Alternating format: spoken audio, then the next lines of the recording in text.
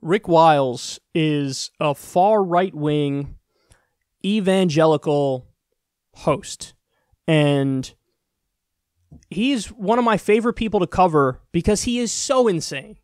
And you watch him say stuff and you're like, I don't know how anybody allows this on the air. I mean, obviously, if you're broadcasting on the internet, you can say whatever you want, which is wonderful. That's a good thing. But, you know, he's got a very professional setup. Looks like there's some capital that's been invested in his little business that he's got going here. And then he just opens his mouth, and it is just astonishing, the stuff that he says.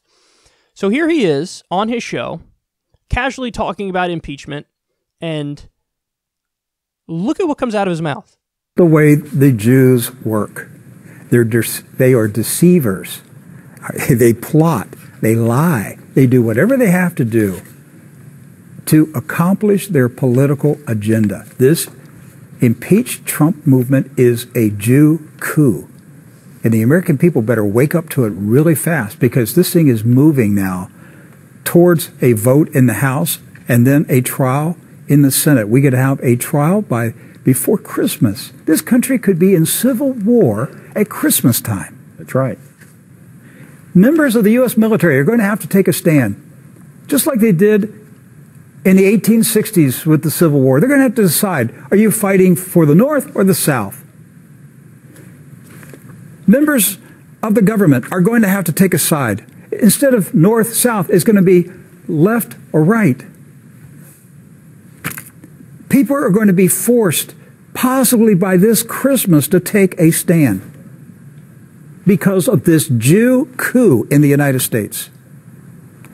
We have weeks to stop it. That's why I'm speaking out. That's why I'm putting everything on the line, saying this is a coup led by Jews to overthrow the constitutionally elected president of the United States. And it's beyond removing Donald Trump. It's removing you and me. That's what's at the heart of it. That's right. You have been taken over by a Jewish cabal, a Bolshevik revolution, and I'm going to tell you, the Church of Jesus Christ, you're next. Get it through your head. They're coming for you.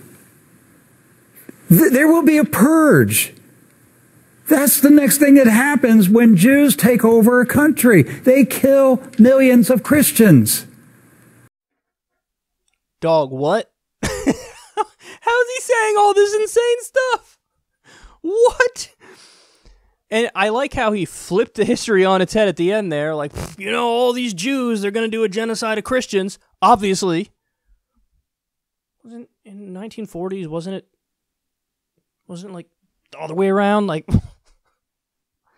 okay, but this is, I mean, honestly, all jokes aside for a second, like, this is the rhetoric that's actually used when guys like him would end up doing a vicious genocide. Is the idea is like, oh my God, they're coming for you, they're coming for you, they're coming for you, they're coming for you, they're coming for you. You gotta fight back. And even though he would be the aggressor, he's acting like, nope, I'm just fighting back. It's a purge of Christians, and so I got to make sure that doesn't happen. So what am I gonna do? I gotta go kill him. It's wild, man. Now, thankfully, my guess is he has about 17 viewers. 3 of them are in his own family. So it's not, he's got no juice, he's got no pull, but it's crazy to see that this ideology, this philosophy is still a thing. And there are people who believe it. It's absolutely mind-boggling. It really is. So he said, that's what they do, meaning the Jews. He said, he says it's a Jew coup. I can't, like, what? He said there's going to be a civil war during Christmas. Now, I'm not too much of a betting man, but I'm willing to bet that's not true. I'd put quite a bit of money on that one. Oh my goodness.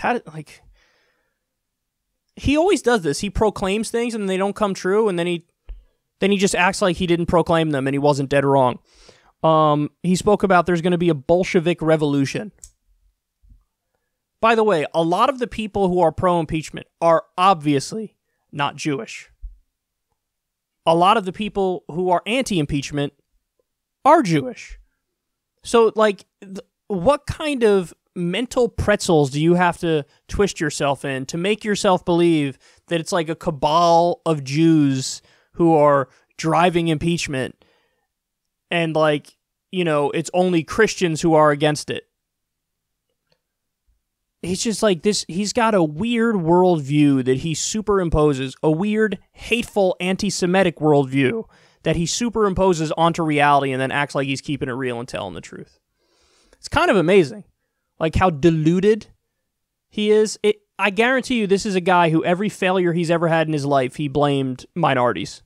Probably Jews, based off what you just saw there, but I could see him for whatever it might be. Maybe he didn't get a job one time as a kid. He blamed either the Jews or he blamed minorities, black people. It's affirmative action keeping me down. That's definitely the kind of guy Rick Wiles is.